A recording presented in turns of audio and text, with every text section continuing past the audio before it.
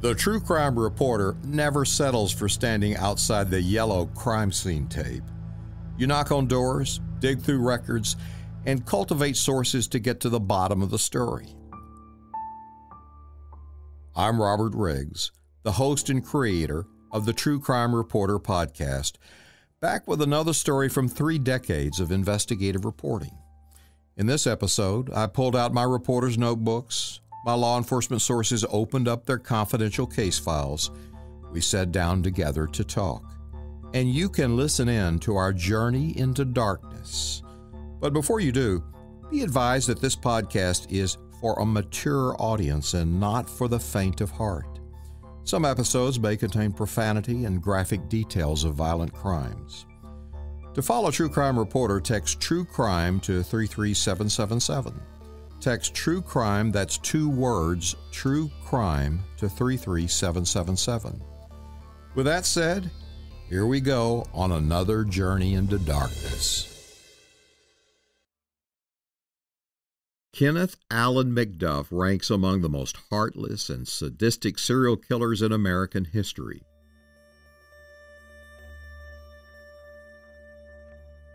But what is it that creates the McDuffs and Ted Bundys of this world? That's a question that many of you have been asking me through the True Crime Reporter website, our Facebook page, and in reviews on Apple Podcast. When I started investigating how the diabolical triple killer got out of prison on parole 3 decades ago, I asked those same questions. I received an invaluable understanding from 2 former FBI profilers who were among the original founders of the Behavioral Science Unit based at the FBI Academy in Quantico, Virginia. During my journalism career, I made many trips to Quantico covering stories about new FBI agent training, serial bank robbers, simulated training for arresting armed high-risk fugitives, high-speed vehicle pursuit training, the hostage rescue team, and weapons of mass destruction. I met profilers John Douglas and Roy Hazelwood after they had retired from the Bureau. At that time, they were not widely known outside of law enforcement circles. Today, the Netflix crime drama Mindhunter is loosely based on John Douglas's role in pioneering profiling at the FBI. His fellow profiler, Roy Hazelwood, became the world's leading expert on the strangest, most dangerous of all aberrant offenders, the sexual criminal.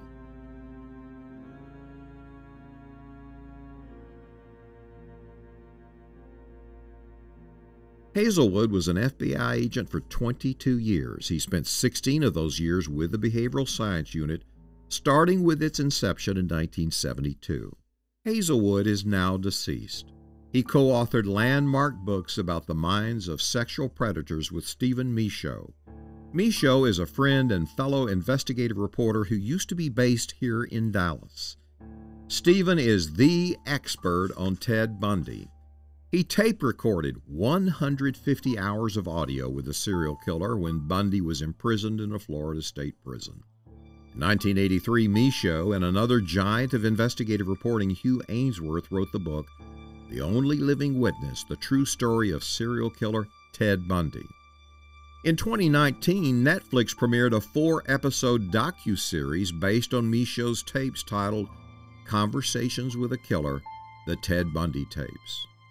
Bundy and Kenneth McDuff share many traits. Bundy received 2 death sentences. McDuff received 3 and was executed by lethal injection in the Texas death chamber in 1998. But McDuff, unlike Bundy, did not become a household name. Many of our listeners had never heard of McDuff before this podcast. McDuff was dubbed the Broomstick Killer for his shockingly brutal triple murder of teenagers in August of 1966. But publicity about the serial killer was overshadowed by the mass shooting at the University of Texas Tower. Charles Whitman, armed with rifles, triggered a 96-minute killing spree from the 27th floor of the tower. He gunned down pedestrians in a 5-city block area on or around the campus, killing 14 people, including an unborn child, and wounded 31 others. At the time of the massacre, It was the deadliest mass shooting by a lone gunman in U.S. history. It spurred the formation of police SWAT teams across the country. And here's a coincidental factoid for you. Gary Laverne, the author of Bad Boy from Rosebud, The Murderous Life of Kenneth McDuff, who you have heard on the True Crime Reporter podcast, also wrote Sniper in the Tower. It's the definitive book about the mass murderer. In August of 1992, my reporting about McDuff and national news coverage was suddenly interrupted by Hurricane Andrew, which I covered. The Category 5 hurricane, the nation's costliest disaster at the time, devastated South Florida and the Louisiana coast. McDuff received a second reprieve from national publicity in February of 1993, when the Branch Davidian cult in Waco murdered ATF agents during a gun raid. I covered the subsequent 51-day siege by the FBI and the final moments of the fiery inferno. And know this, when I talk about cases on True Crime Reporter and the Justice Facts podcast, I was there along with the law enforcement officers you hear from. We do not regurgitate information found on the internet. We lived it. Now, here's my telephone conversation with fellow investigative reporter Stephen Michaud to help answer your questions about what goes on inside the minds of serial killers. It's a journey into darkness. Stephen, you spent a number of years with Roy Hazelwood, one of the early, maybe original profilers for the FBI.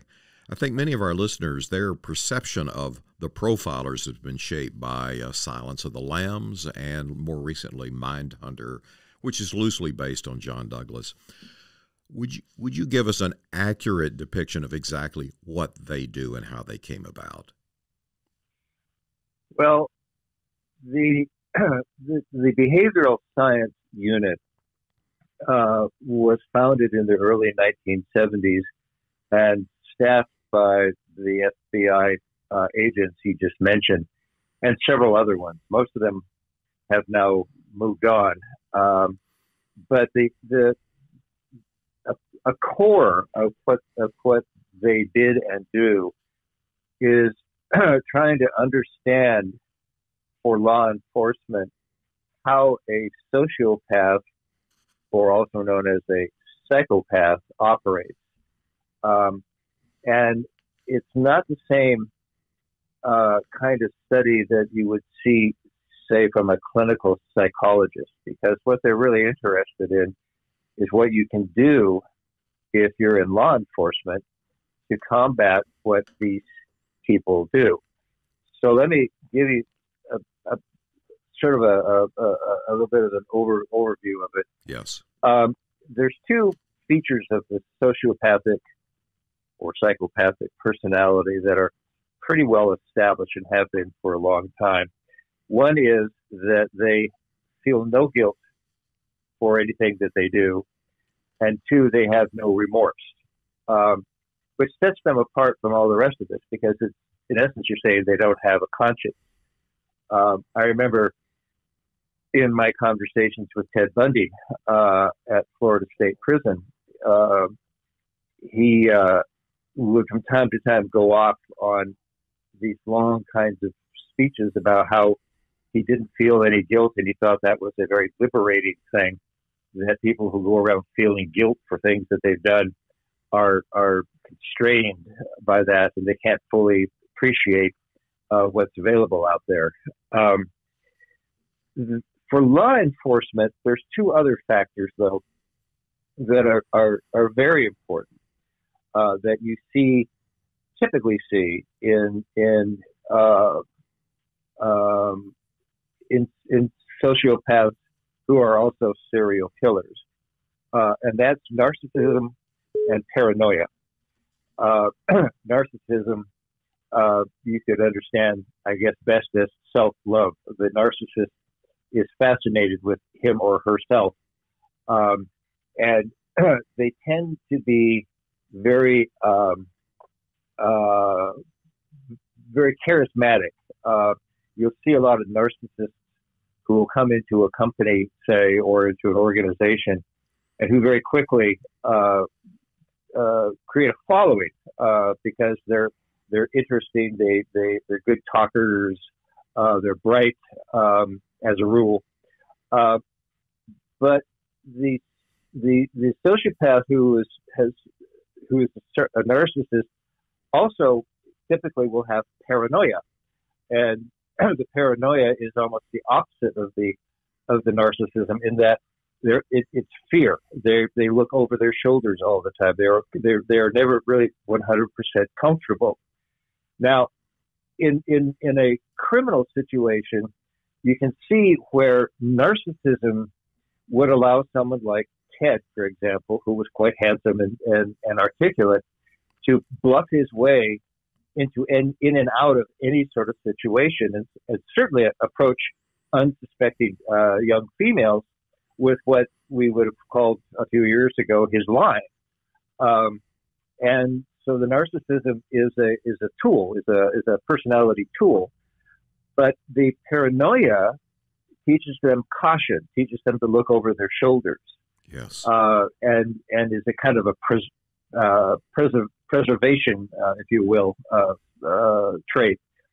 If you see these guys in court, you'll see the narcissism when they stand up in court and say, "I want to defend myself and my own attorney," and that usually that narcissistic move has underneath it a paranoid motive, and that is they don't trust their own lawyers. They don't trust anybody. And, so those are examples of how that works. The criminal sociopath also typically exhibits a whole range of what they call paraphilias today. These used to be called perversions, but paraphilia is the new term for them. And a range of paraphilias would be peeping Tom-isms, looking in through windows, making dirty phone calls, exposing yourself to people. And the one that Ted, of course, was well known for was necrophilia, that he would kill a victim and then revisit her body for, in some cases, weeks, because he felt inside of him that it was a way to have some sort of mind meld, if you will, with his victim. So that's kind of a $5 tour of what you're talking about when you're talking about killers, sociopaths, serial killers, and how their minds work. Well, and I'm focused on serial killer Kenneth McDuff, and interestingly, yeah, you talked about my information. Much of this I've gained personally, but of course I worked with Roy for a long time on cases involving serial murderers, and their habits. Yeah, and Roy's expertise was in the sexual criminals. Right. Roy did not focus on murder nearly as much as people like John Douglas has, and Douglas's old partner, the late Bob Ressler. Mm-hmm. They did that original well-known study of incarcerated serial killers. Roy was really more interested in non how would you call it, sex crimes, I guess is just the way to put it. And there, of course, was a huge range of those, from pedophilia, which is, of course, a problem in this country, to really specific types of criminal situations. One he called the complicit wife, or a complicit companion. And Roy had done a tremendous amount of research on serial killers and serial rapists who had convinced their significant others or their wives to be their accomplice, and they would help, women who would help men find victims, and be actually part of the criminal activity. And in some cases, actually went to prison with their husbands, or went to prison after their husbands were killed, something like that. Roy's ranged into all sorts of strange sort of niche type of criminality. And Yes. in some cases, it wasn't even criminality; it just was strange, like autoeroticism. He used to testify frequently in court trials where somebody was found dead in the most peculiar circumstance, like they're all tied up, hanging from a tree or something like that, and he would meticulously point out to the jury that everything that they had seen there was consistent with the person trying to achieve hypoxia, the lack of air, which which gives you a high. And they would tie themselves up and hang themselves from trees and maybe get a cramp and something like that, and couldn't untie themselves and would die these horrible deaths in the course of experimenting with sex. So, Roy had an interesting way of explaining all this. He said, think of aberrant criminals, and usually they're sexually aberrant. He says, think of them as a 9-person baseball team. Now they all wear the same uniform and they all are playing basically the same game, but the third baseman doesn't have any idea what it's like to be a catcher, and the pitcher doesn't know what the first baseman is doing. It's specialized, and no two aberrant killer, serial killer, or rapist is going to have the same set of paraphilias, the same set of fantasies, and the same set of preferred victims. They are all unique unto themselves, and interestingly enough, they often are amazed to learn of what some of their fellow killers like to do and are disgusted by it. Well, they think that their own issues, Yes. what they call sex, are perfectly fine. Well, and I'm focused on serial killer Kenneth McDuff in this series, Free to Kill. Yeah. And a number of the listeners want to understand, in the case of serial killer Kenneth McDuff, right, what created this monster and what drives them. Now, interestingly, when you talked about the narcissism, we saw that at trial, at 2 trials where he told his attorneys to shut up. He got on the stand and gave this rambling account that was ridiculous. But you could tell he thought he believed it, and he thought everyone that the jury was believing it because he was saying it. We saw that aspect of him. Well, there's underlying a lot of this behavior is whatever sort of life these people led when they were quite young. I mean, there's a great deal now known about what kind of environment it is not completely determinative. I think it's important to emphasize this, that you can have a family of 5 children, all of whom were raised essentially the same, at least from all intents and purposes, and only one of them becomes a serial killer. So there's obviously an interplay here somewhere between what's going on around them and the way they're processing what's going on around them. And that's, that science is going forward, but it's still pretty much in its infancy. I can tell you, though, that a hallmark of the serial killer is the extraordinary anger that is evident in what he does to his victims, or she does to her victims, as a rule. For example, think of Jeffrey Dahmer. He murdered his victims and then cooked them and ate them. Yes. Bundy was a necrophiliac. After he killed his, he would visit them, as I said, post-mortem. But if you look at if their victims are found, if their remains are found, you often see evidence of this enormous anger, mutilation.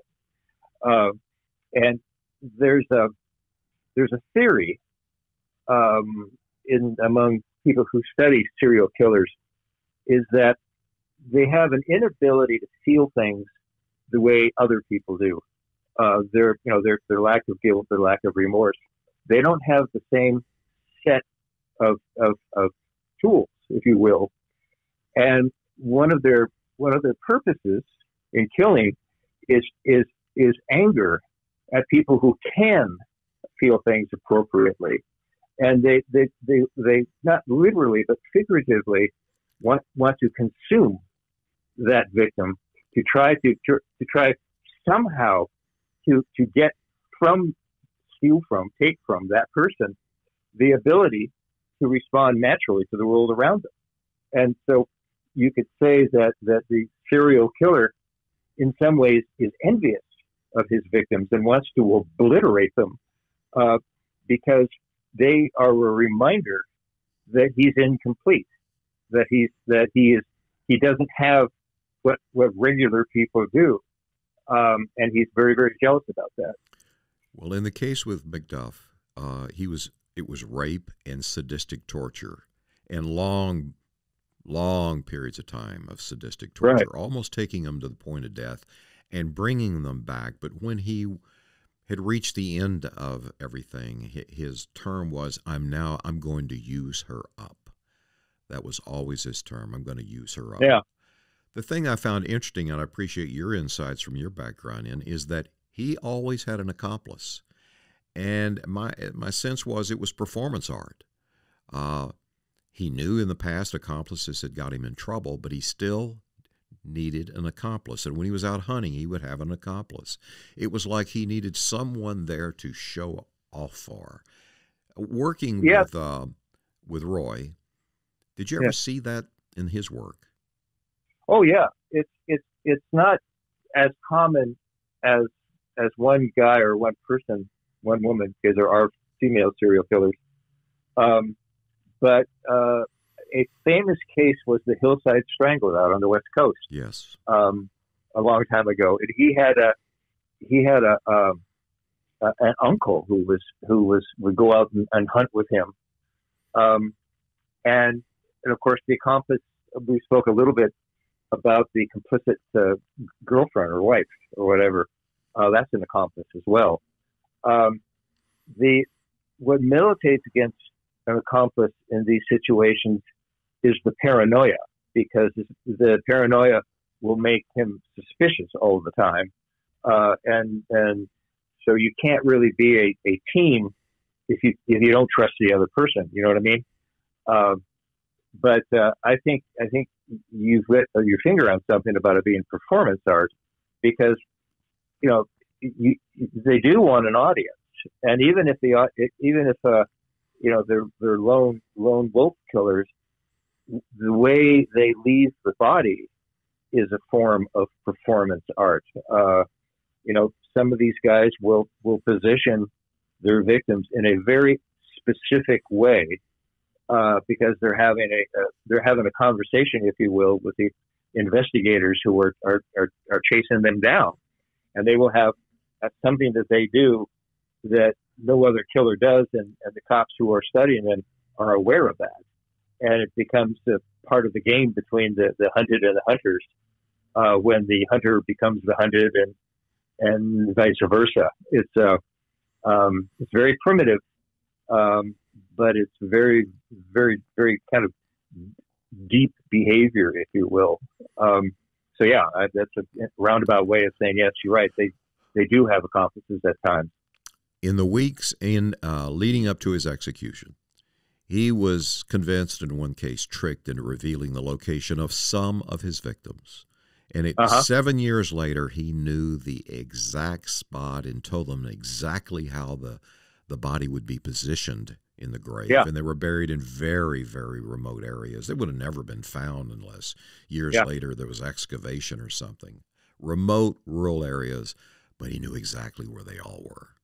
Well, there's another strain of these guys.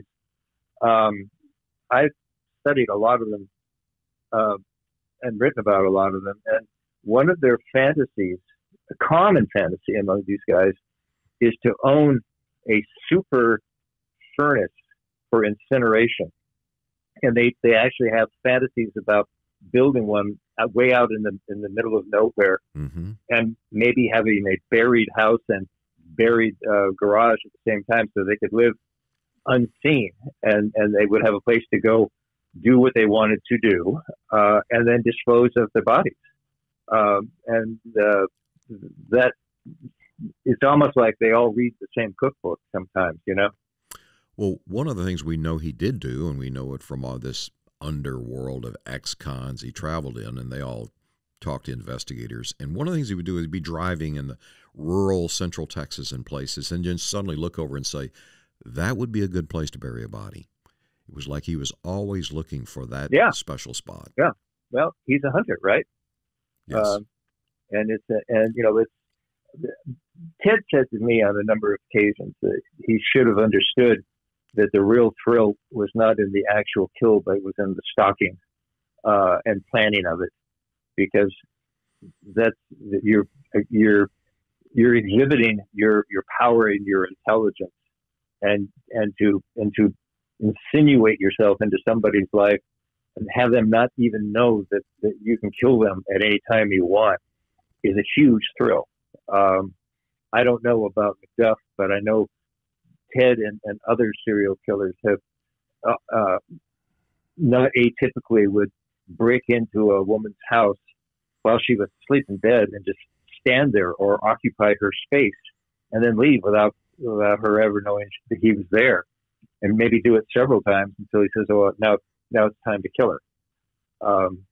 Again, they're on a different power gradient than the rest of us. And McDuff was about abduction. He was a huge man, and it was about stalking and grabbing. And interestingly, in talking to investigators shortly before his execution, he described it as the hunt. He was on the hunt. That was his word, the hunt. And they got his credit card records for months and months and tracked him, and he drove hundreds and hundreds of miles. Yeah. You know, there's something to that. Serial killers don't, as a rule, gravitate towards big cities. And one of the reasons for it is that they are like any hunter, think of any top of the food chain predator, lion or whatever, and they rely upon stealth, and they rely upon having control of the situation. And I remember talking to Ted about it, and he said, I went to New York City, but how can you stalk somebody when you don't know when all of a sudden an explosion is going to hit, or there's a car wreck, or it's New York City. It's wild. It is wild, and so these guys really want to be away. They have to go into cities and towns to get their victims, or get them as they're hitchhiking, say. But the idea is to get them out and away as far as you possibly can, to at your leisure, if you will, do what you want to do. Well, interestingly, too, he had a preference. His victims were in their 20s. I noticed they were slim, petite, small-breasted, short, and he typically would grab them by the throat, lift them off of the ground, feet dangling, them kicking, and control them. He had a massive size hands. He'd do this one-handed. What is it about they have a preference of a type of woman they're looking for? Well, Robert, serial murder, sexual serial murder is driven by fantasy. The fantasy is the foundation urge, if you will. And you can understand what they're doing as an attempt to achieve in real life what they have fantasized about. And so their fantasy, when I was talking about the baseball team, I sort of touched on this. Their fantasy begins up in most cases when they're quite young, and it evolves as they get older, so that an 18-year-old serial killer might have a very different victim pool, if you will, at 18 than he would if he's still active when he's 25. And these fantasies are 24/7 with them. They go to sex shops, video stores, books, whatever, looking for images that they can incorporate into their fantasies. And then they go out looking for victims who approximate what they're fantasizing about. So in the case of McDuff, he had an ideal woman, an ideal, and he's not going to, preferentially, he's not going to attack a woman who does not come as close as possible to the physical type that he's looking for. I remember asking Bundy once about when he was talking to me in the third person. I said, "Well, how does this person select a victim? How do you do it?" And I said, "Well, for instance, would you attack and kill an unattractive woman, a woman who's not at least unattractive to you?" And he looked at me sort of haughtily and he said, "Well, everyone has their standards." So again, this point where McDuff had a very, very specific to him MO, fantasy, and all the tricks of his craft that kept him ahead of the police for a long, long time, unfortunately. Well, before his execution, one of my friends, Gary Laverne, a writer down here, you probably know Gary, wrote Sniper in the Tower. He interviewed McDuff. McDuff just talked in circles, but there was one interesting point where Gary said, Kenneth, what was this preference for prostitutes? And McDuff laughed and said, well, it's kind of hard to get a date when you've been on death row. Well, they're a victim class. But, there's a lot of victim classes. There's small boys. There's old women. Mm-hmm. There's prostitutes. I mean, in the case of prostitutes, where else do you find somebody who will come up to your car and willingly get in the car with you and drive away, right? Right. Without having to subdue them or anything, right? Yes. Stephen, let's pause for a moment. I want to take a break, and when we come back, I want to talk about, again, the making of a serial killer. Okay, Stephen, we're back from the break. We were talking earlier about the making of a serial killer. It's the old question, is it nature or nurture? What did you learn from Roy Hazelwood on that question? Roy never pronounced himself so sure of his research and so certain of his conclusions that he would ever come down one side or the other on that issue. Roy once told me that if I or anybody told him that a palmist had called up and said she had seen a vision of something happening out in the woods that she thought was close to what he was looking for, he would go out and talk to her because you never know exactly what Yes. what she has in her head.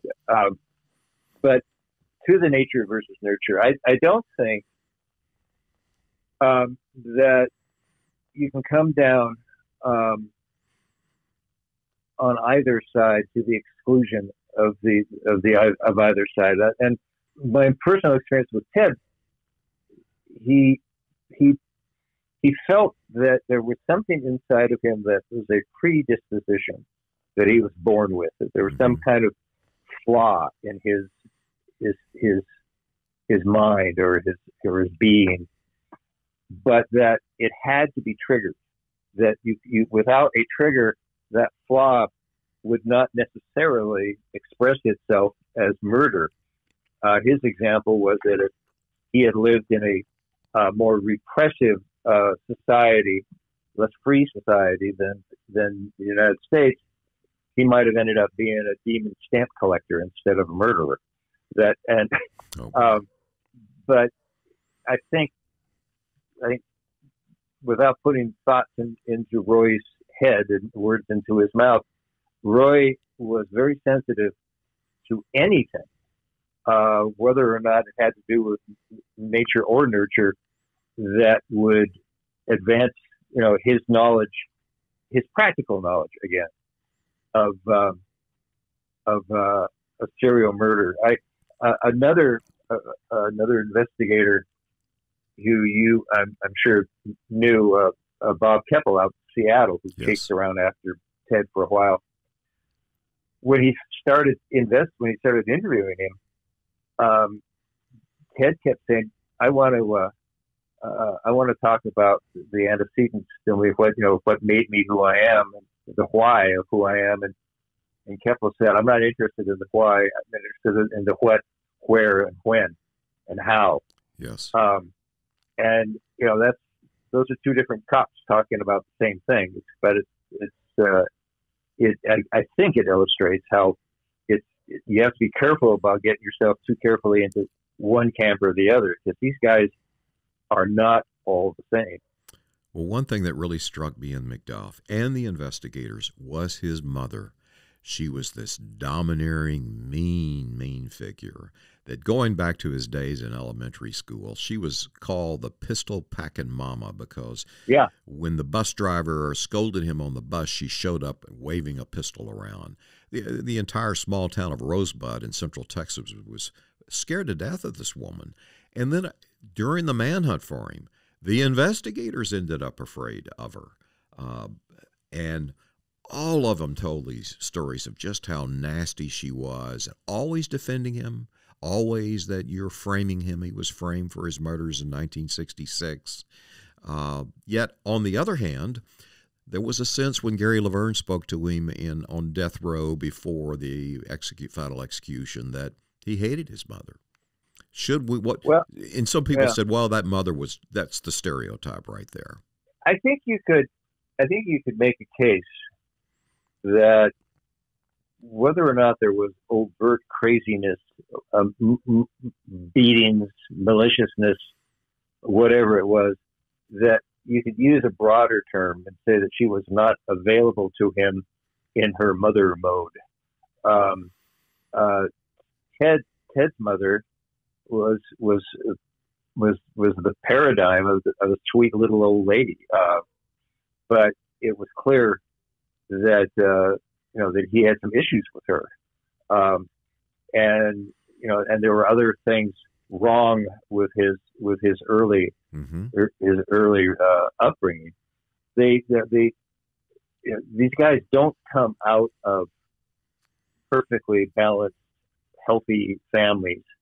I'm not sure of how many perfectly balanced, healthy families there are, but they undergo stresses and they undergo experiences when they're very young that imprint on them, and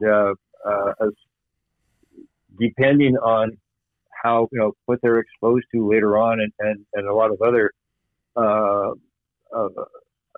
changeable factors, they do or they do not graduate into becoming serial killers.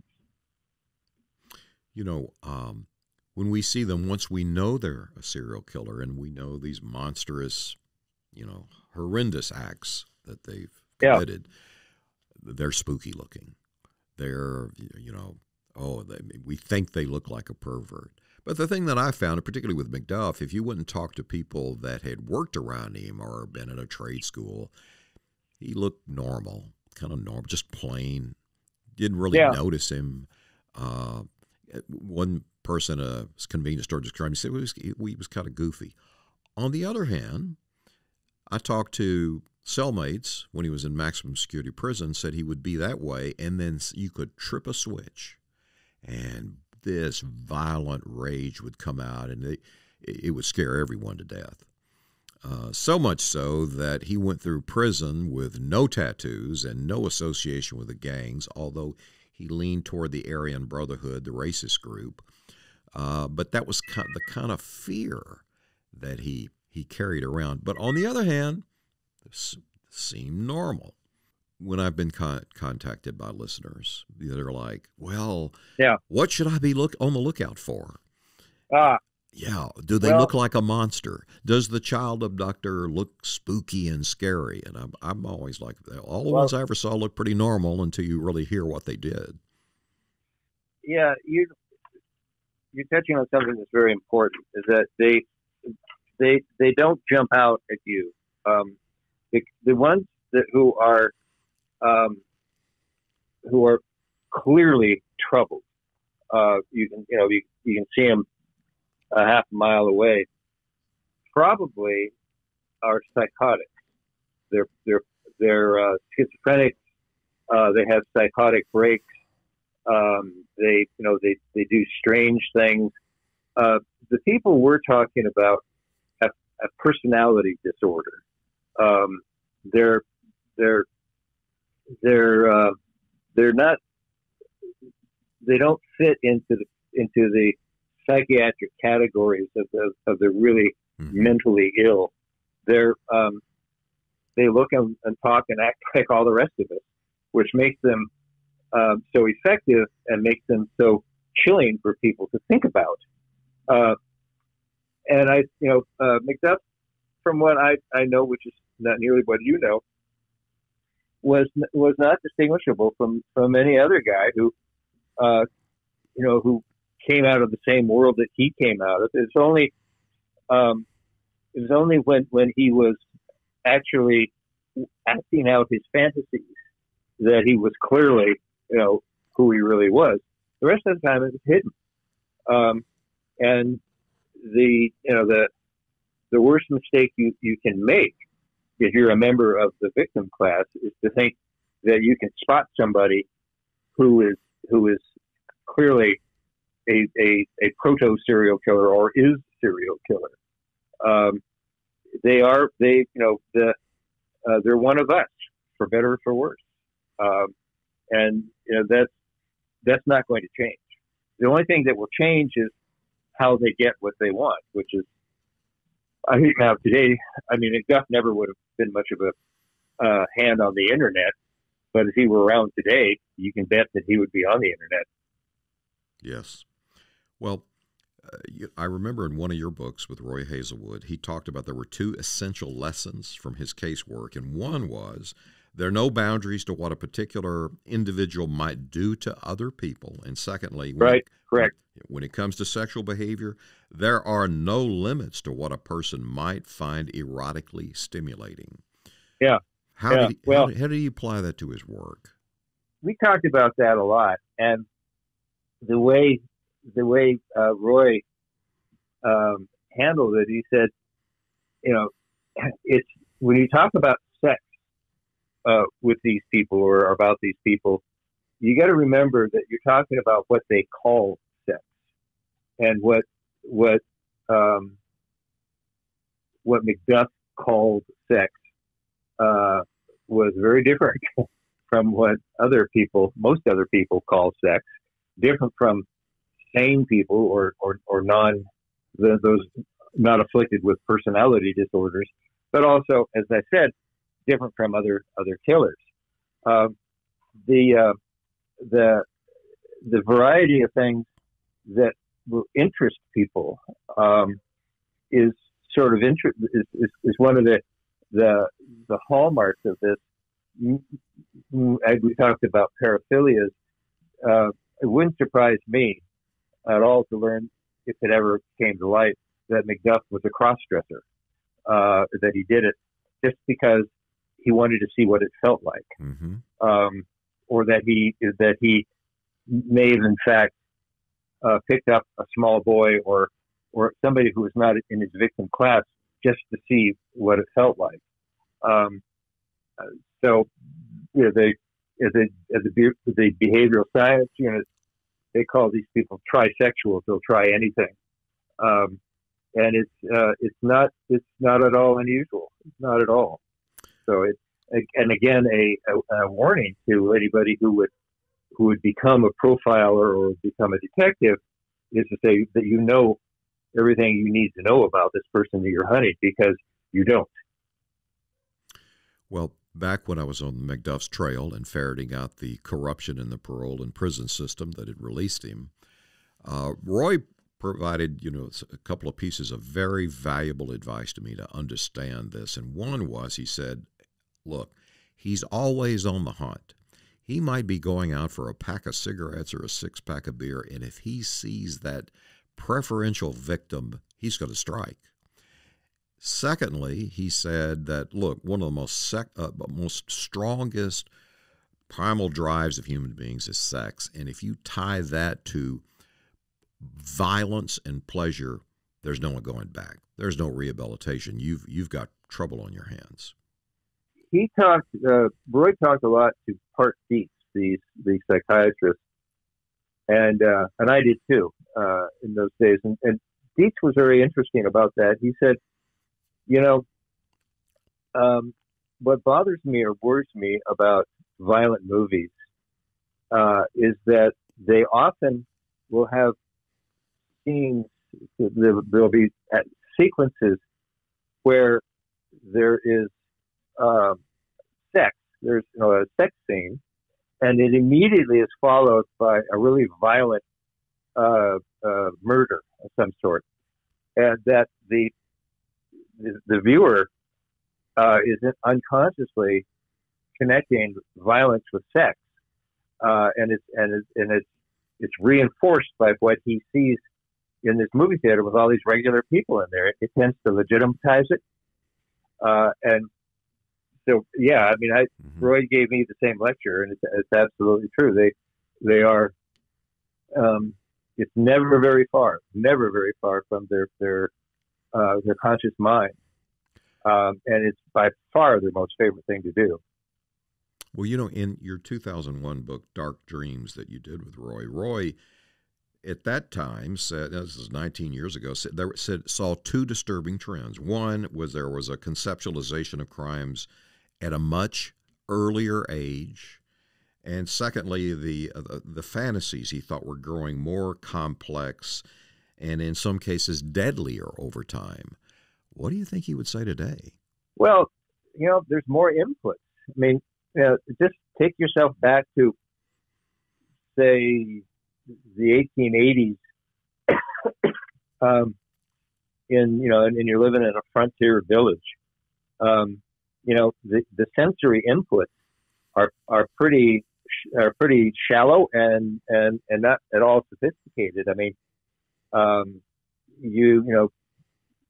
and then compare that with the sophistication of modern pornography, or whatever you want to call it, sexual literature, and a person who is susceptible to this message has this huge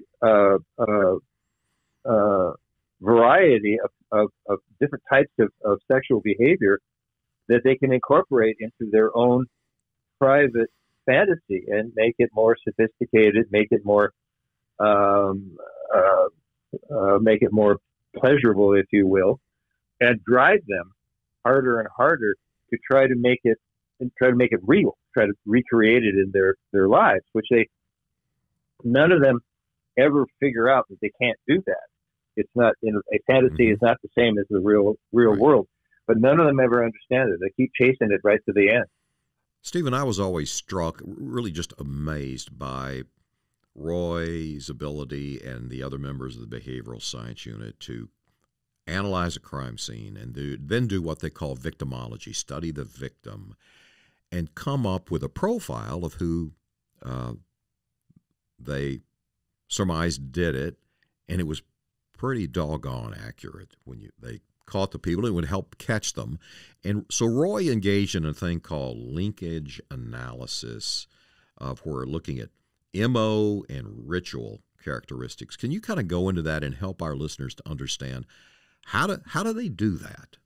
Well, linkage. He's talking about looking at two different crimes and seeing if there are things that you can see in the crime scene or what is ever known about the crime scene that links it to another crime scene, and therefore strongly suggests that the same person did both these killings. They've tried to computerize that with VICAP, the Violent Offender Apprehension Program. Specifically, though, linkage analysis, and here's an example that Roy told me about one time. We wrote about it together, actually. There were there's a killing, and associated with the killing, they discovered that there were a bunch of small ceramic items that had been very carefully lined up on the sill of a windowsill. They were small little animals. I can't remember exactly what they were. And Roy pondered that. He said, that's a clue. And he says, but I don't know what kind of clue it is. But on a kind of almost a whim, he went around and canvassed local nearby facilities for the criminally insane, looking to see if he could find that kind of behavior. And he did. He interviewed a guy, and he was sitting in the guy's room with him. They said all these little things lined up on and that was a linkage. And he was able to kind of back investigate it, and the guy, in fact, was the killer, and that he had managed to get into a facility like that, but he was given away by the linkage. So yeah, the linkage Roy was great about that, but it almost that kind of thing almost gets into, do you have a feel for this kind of work or don't you? Roy was highly intuitive, and the whole BSA was sort of an intuitive organization. They really rested a lot of what they taught and talked about with old police detectives who had gathered all this incidental information in long careers, and it was the kind of stuff that when these guys would retire, all their knowledge would retire with them. Yes. And so Roy and the rest of them tried to systematize that a bit, and that's where the linkage analysis came from. It was also, you're certainly familiar with an organized versus a disorganized crime scene. But tell our listeners. And that, Roy came up with that idea in the shower, and then he just went out to see if you could test it empirically to see if is it just something that I think may be interesting, or is it real? And it turns out that there is a correlation. It's not the only correlation, but if you find a crime scene that is really messy, disorganized, you're going to see signs of that disorganization in the killer himself. Likewise, an organized crime scene, which indicates planning, care for details, all that sort of stuff, that you will find traces of that in how this guy runs his own life and kills other people. It's very rare for an organized killer to become disorganized or vice versa. So that's what I say with, a lot of the things that they accomplished was really the pulling together strands of lore and experience in an organized way to make it available to other criminologists and detectives. Well, of course, we'd both been to the FBI Academy at Quantico, Virginia, sure, where new agents training takes place, but also they bring in local law enforcement to the academy for training. And in that basement, that's where the behavioral science unit was located.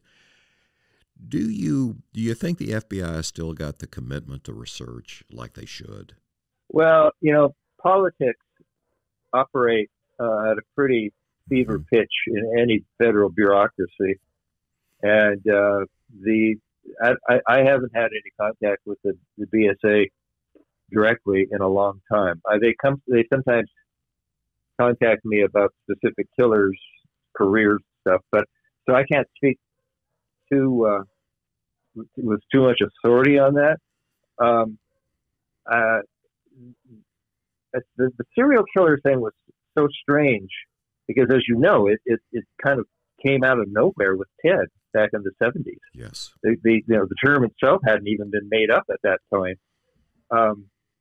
And that doesn't mean there weren't serial killers before.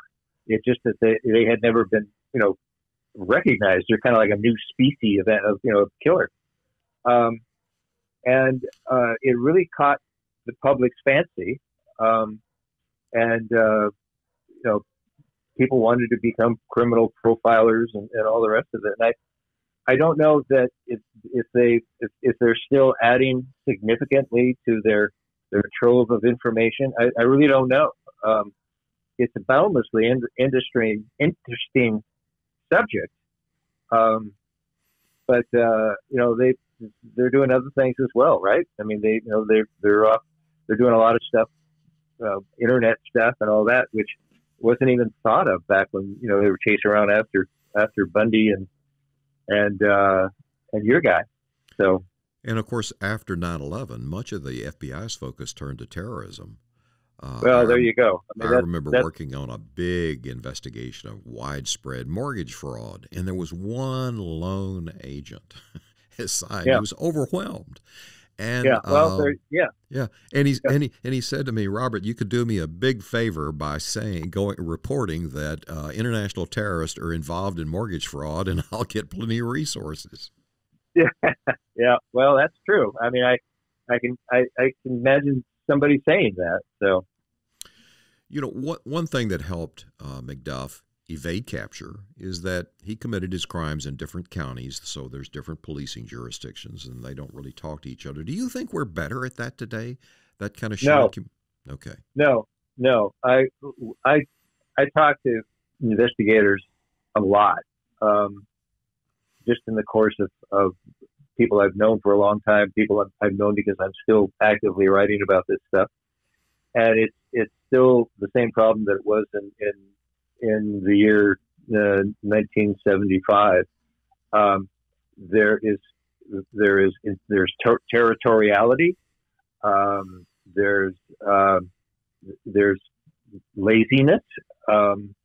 There's a lot of factors that go into it. It's political. I was involved in a case not too long ago. I can't be specific about, but there's very, very good chance that the remains of one of Ted Bundy's unknown victims was buried about half a mile from a police station, and the cops would not get involved with it. They would not have anything to do with it, and they basically shut down the whole thing. So it's still a problem, and smart criminals, especially smart aberrant criminals, take advantage of that. And they are smart in yes, their they own are. Well, way. They're clever. Yes, they're clever. They're clever. predators. You probably could learn a lot about serial killers if you just watched your cat.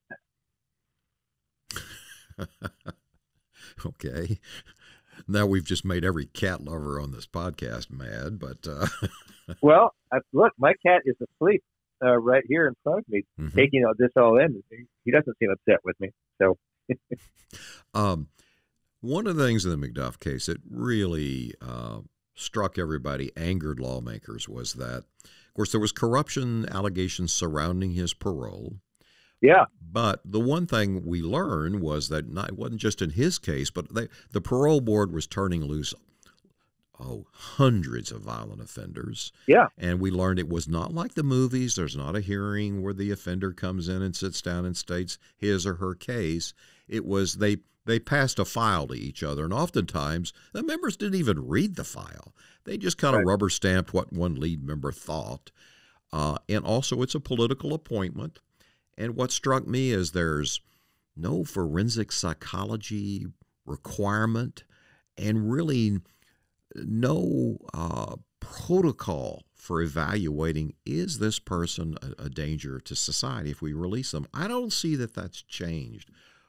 How should we be approaching that? What do you see? Well, I'm reminded of a kind of reverse situation that you, of course, remember as well as I do, Henry Lee Lucas, right? Oh, yeah. Henry Lee may have killed 3 or 4 people, maybe, and he was at one point good for 600. And police departments, not just in Texas, but all over the country, were closing cases based on Henry saying, "Yeah, I did that one." And they didn't even go so far as to figure out, well, if victim X Yes. is known to have died, on a Monday in El Paso, and we know for a fact that Henry, who didn't have a car that could go more than 100 miles, which the next day was in Virginia, he probably didn't do that killing. But the case would be cleared, and the file would be lost or thrown away. And this speaks, I think, to your point, is that there's a lot we could do, a lot more we could do to keep people safe from these people.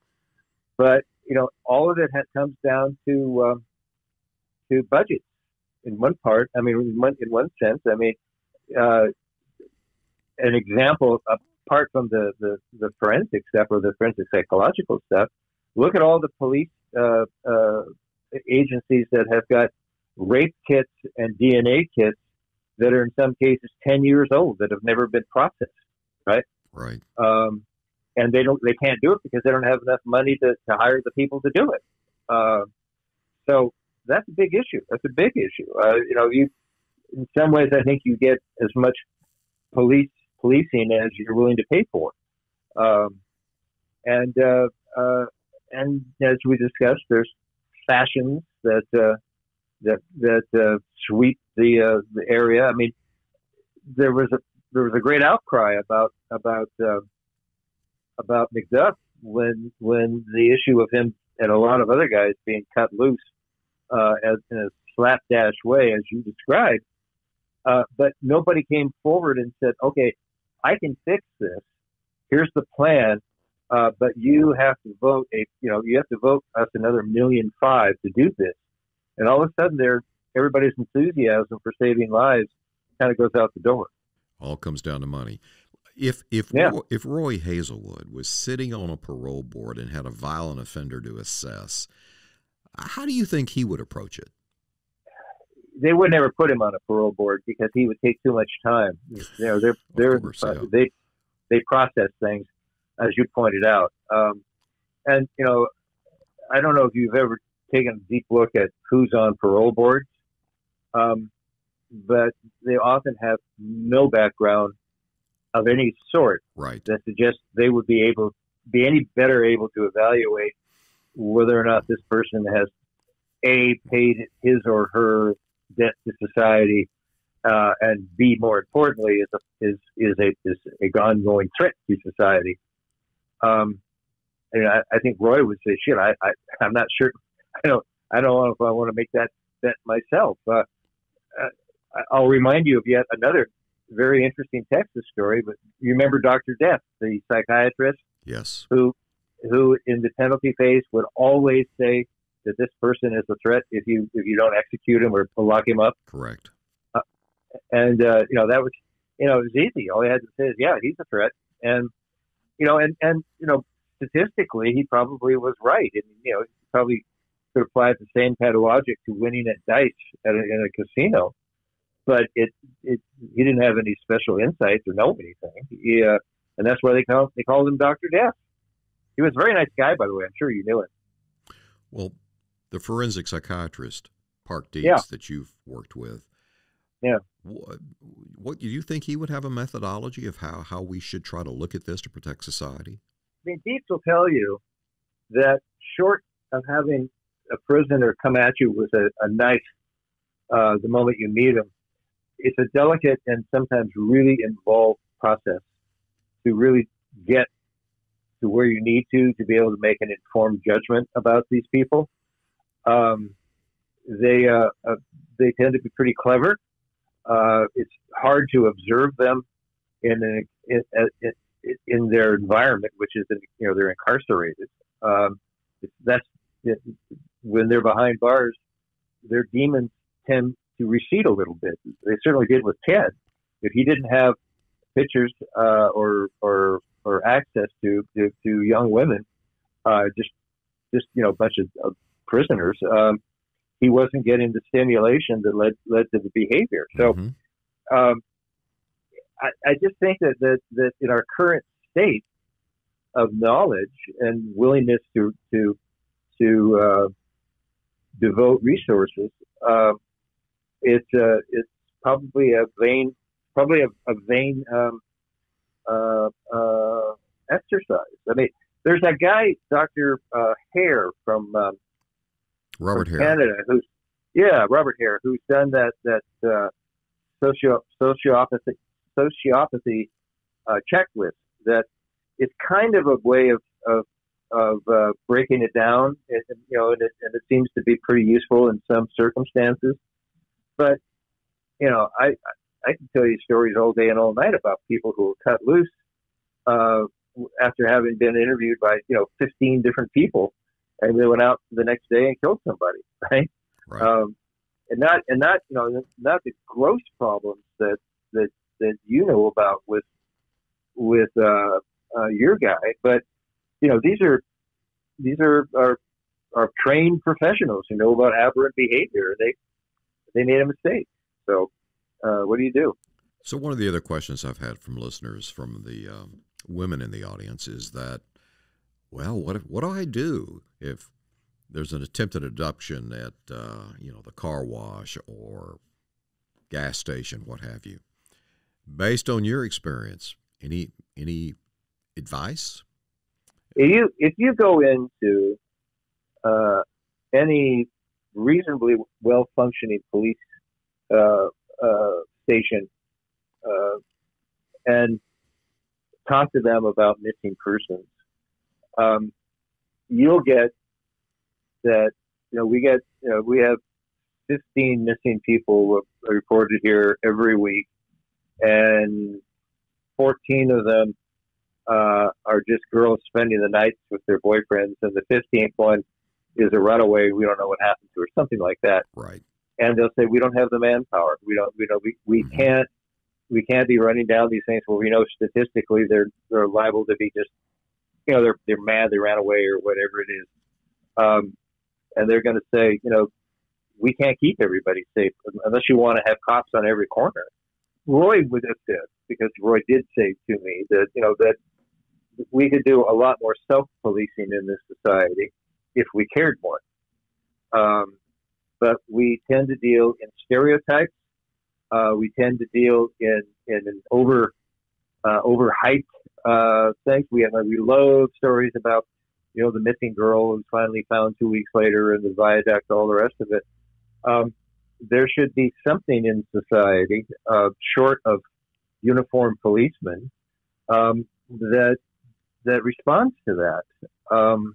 I'm not making a prescription, but I'm just saying that I just don't think that you're ever going to have the time, the resources, or the money to have such a well trained force to actually be able to respond real time. And I don't know if in this society, if the cops said, the only way we're going to do this is we're going to have to put surveillance cameras everywhere, which is basically what has happened. But everybody's going to say, well, where's our privacy? Well, there you go, right? Trade off. I do point out when I speak about Ted is that he would have to completely revise his MO, because he would walk up to girls in parking lots. Well, today they would get him on a camera, right?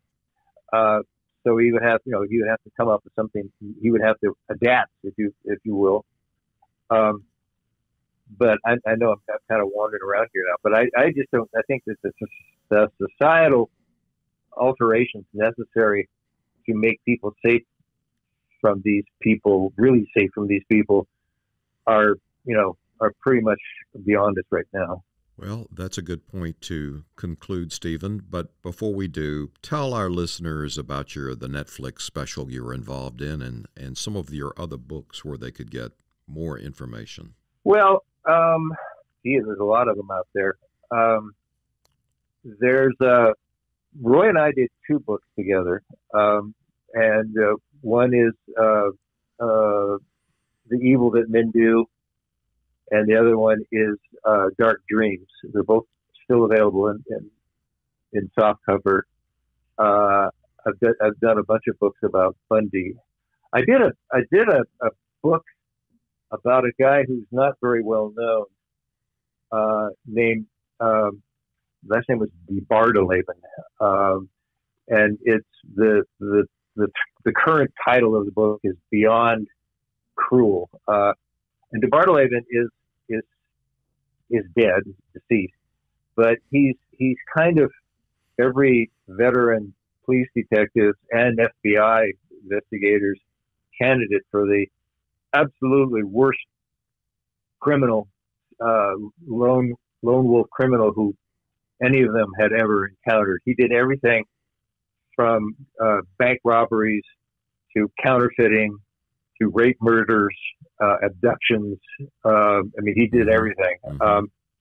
And if you want an introduction, you want to learn some more about Roy, there's quite a bit in there. He brought the case to me, and it was certainly one of the more interesting ones that I did. Maybe I've seen too much of this stuff. Well, Stephen, you've also done the series on Netflix. Tell us a little about it. Netflix came about because when I interviewed Bundy at Florida State Prison, I audio tape recorded all our conversations. And tell everybody briefly how you got in for that interview. It's amazing. Well,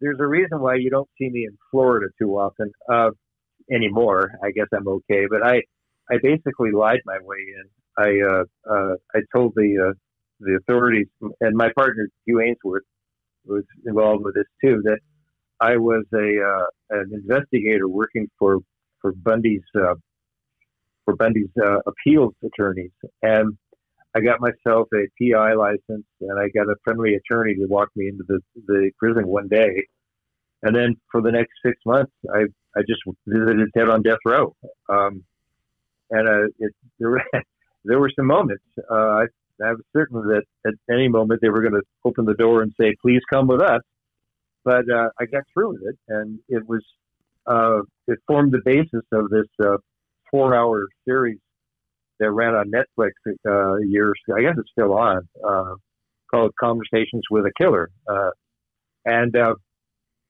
it's an unusual set of tapes because I spoke to him for 6 months, and I had to devise some little tricks to get Ted to talk, and so he reveals himself indirectly in the third person. But then from time to time moves into the first person, and it's all on tape. So if you've got a TV and you can get to Netflix, I'm sure you can see it. It's an interesting exercise. 4 hours of Ted's a lot, though. Stephen, what do you think it is with our fascination of serial killers and violent criminals, especially among women? I know my audience is about 70% female. Yeah. And I've had some send me emails saying, I listen to this and I wonder if that significant other in my life might hold some dark secret. Yeah, I've pondered this a great deal. And I remember vividly sitting in courtrooms where Ted was being tried, and front row center would be all these young girls, teenage girls, and there was an untrue story about Ted that he had a weakness for girls with long hair parted in the middle and wearing hoop earrings, and there was not a bit of truth to it. The only thing that was true about it was that in the early 1970s. Into the mid-1970s, a lot of girls wore long, straight hair parted in the middle and hoop earrings. It was fashion. But these girls would come to court with their hair parted in the middle, grown out long, wearing hoop earrings, and try to get Ted's attention. And he would, he'd every once in a while lean back in the defense table and give him a little bit of a smile. And it was like Elvis, the Beatles. I mean, it was amazing. And they were fascinated by it.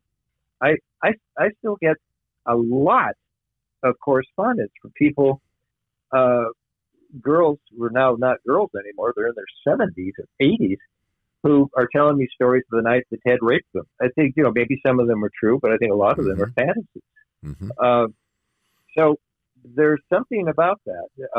And that's, I don't think guys have quite that same fantasy, but guys fantasize about Ted in a very different way. And that is that they look at how he got away with what he got away with for so long. Maybe there's something primitive in men that respond to that, but women see Ted the way a potential victim would see him. Yeah. But no man can ever, or very few men, I guess, would say, could ever consider what it would be like to walk into a bar and know that there's very possibly somebody in that bar who would like to tear your head off for you. Who's, mm-hmm. It's the fact that these guys move among us undetected and undetectable. And then we start saying, well, if they can do that, they must have supernatural powers. Because nobody could do that. Well, it's really easy to do.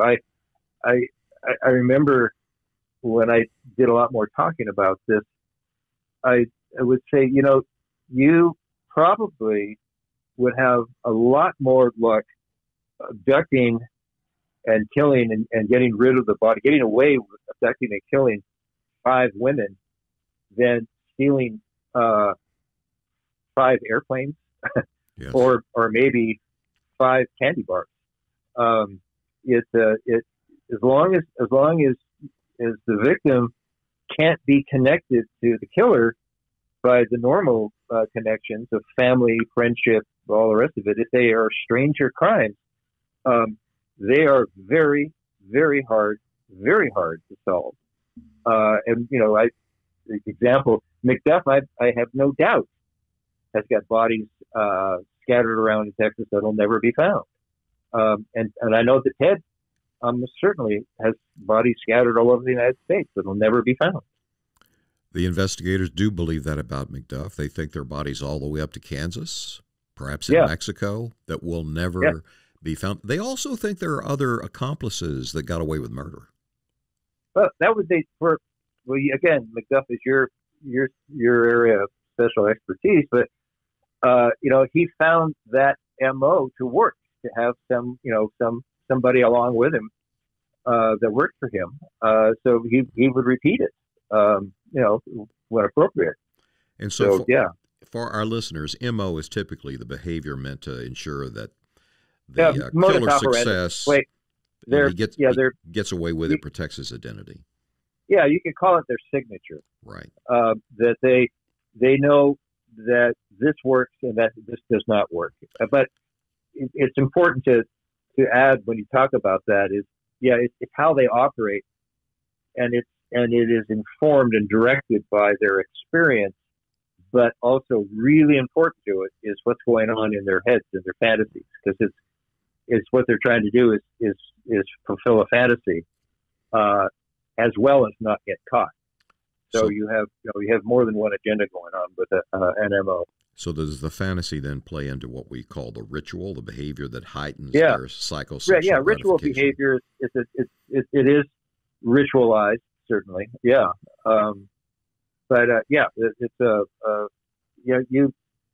They all, if they don't get caught, they all change over time, because the fantasy is never static.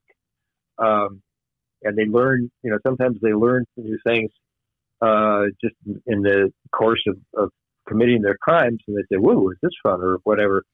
Let me try this or something else, or and some of them pick up tips when they're incarcerated. You know, these guys, you know, they talk to each other about tradecraft, right? Yes. So that's another rich source of inspiration, if you will. Well, Stephen, thank you for sharing your years of insight. I want to tell our listeners, Stephen has been described as one of the world's best true crime writers. I encourage you to pick up his books. You can't put them down. Stephen, thank you. Thank you, Robert. I don't know if you can ever say you can enjoy one of these conversations, but I'm always glad for the opportunity to talk about this stuff, because there's a lot of room for mistakes and what people think about. And I try to be an apostle for clear-headedness if I can.